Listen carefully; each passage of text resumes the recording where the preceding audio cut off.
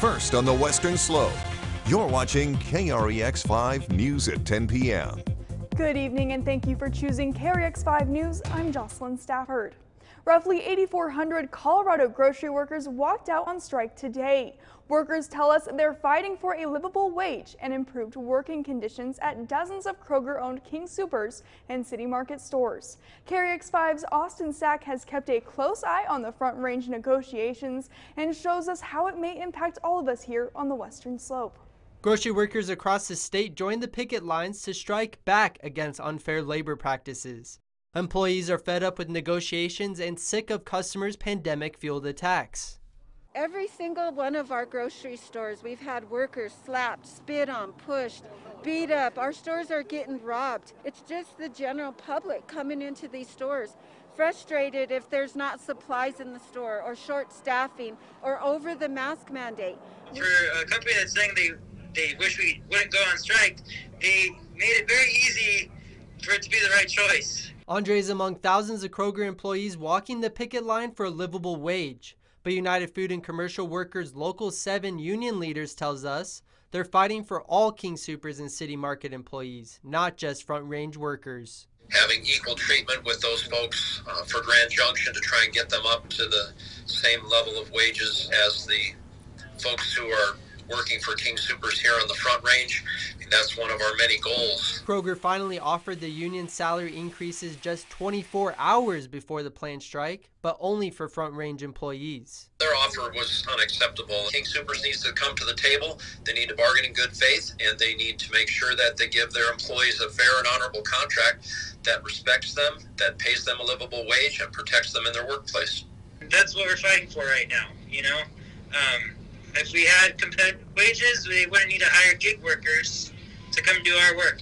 For now, picket signs are only on the Front Range, but the fight stretches across the mountains. We had wage proposals on the table that were for all of the stores, not just a select few. Unionized City Market locations here on the Western Slope expire at the end of this month.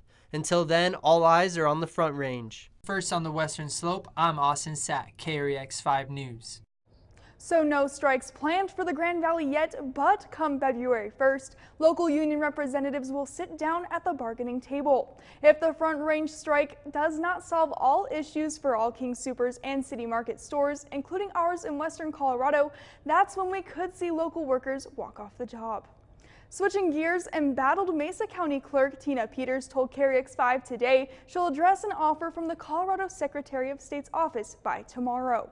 Secretary of State Jenna Griswold gave Peters 3 days to respond to an offer outlining a path to serve out her election's term. Peters is racing the clock to reject or accept the offer, which comes with several strings attached.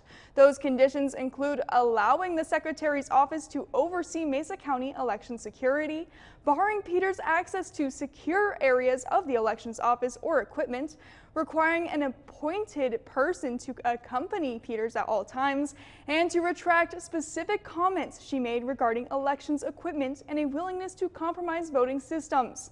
The order will bar Peters from making any changes in the elections division and require her to file daily written reports on anything she does within the division.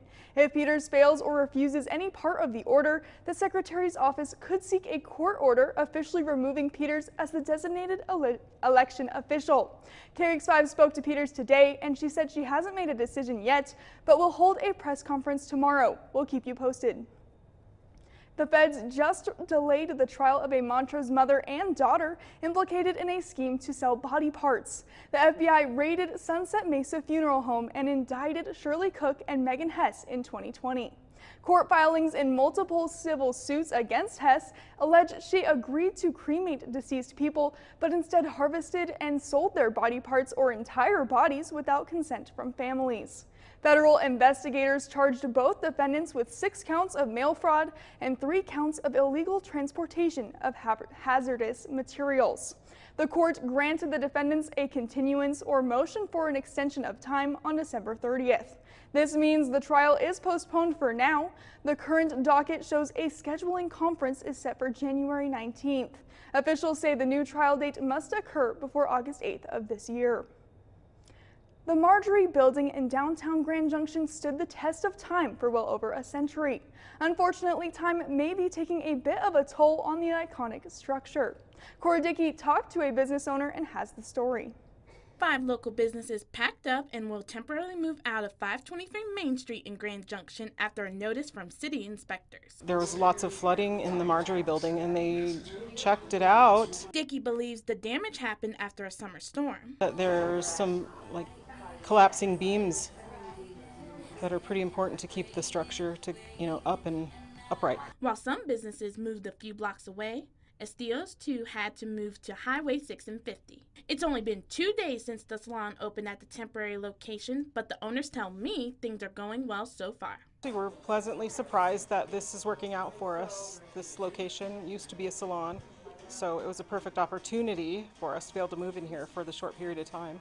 One huge blessing is being able to find a place that would offer short-term leasing. We can't stay here a year, but we have a little time to be able to be here that hopefully we don't have to go another place.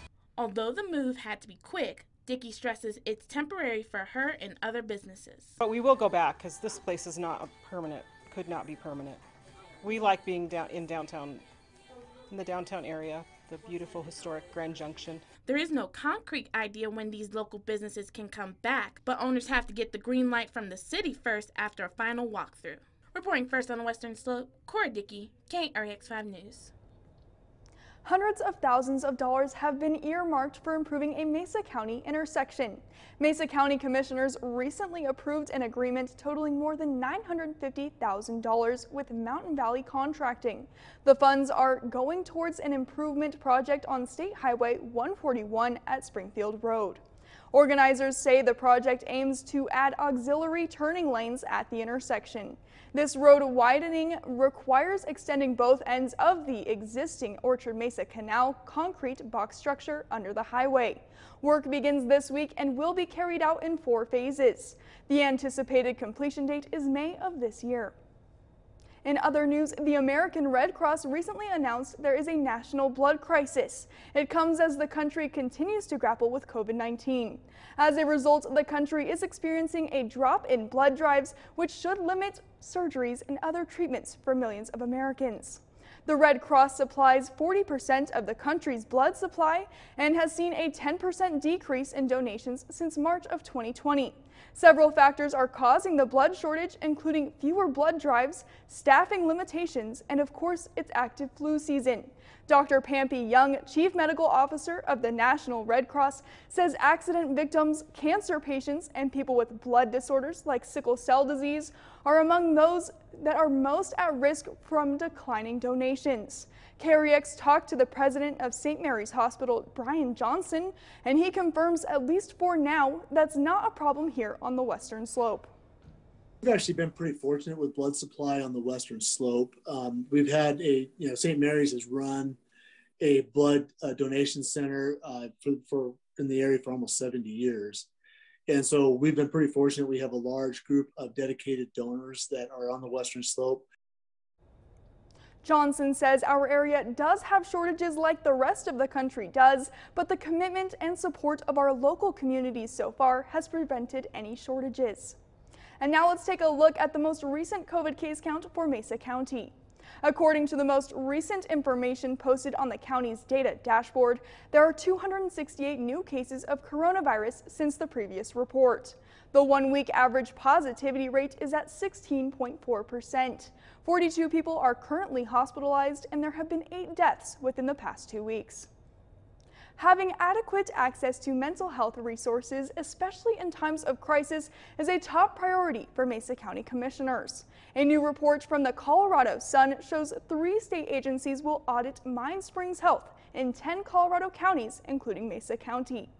We've been looking into this story and what prompted state officials to dig deeper.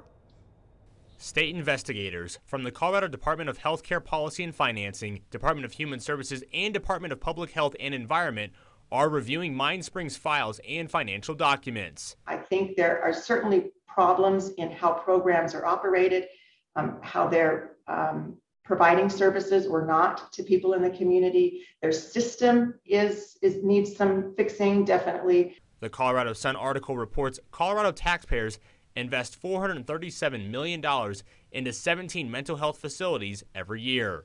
Mine Springs is under fire because public officials and residents told Colorado Sun reporters the agency failed to help people in mental health crisis and its leaders never publicly accounted for spending. Mesa County commissioners welcomed the audit. I think it's good that the state is taking a look at this. I really do. Commissioner Janet Rowland feels confident the audit will find no wrongdoing. I'm not concerned that they're going to find any type of fraud or anything like that that would, make them close their doors down. A spokesperson at Mine Springs sent me this statement, quote, "Right now any media interviews will detract our employees from the state's review.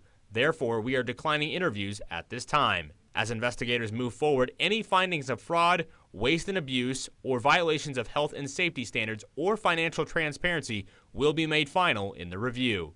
Reporting first on the Western Slope, I'm Chance Sticklin, KREX 5 News. Summit County Jail is just one facility that's ended its contract with the Mental Health Center. Well, when we come back, Chief Meteorologist Russ Pappas has your full weather forecast. Don't go anywhere.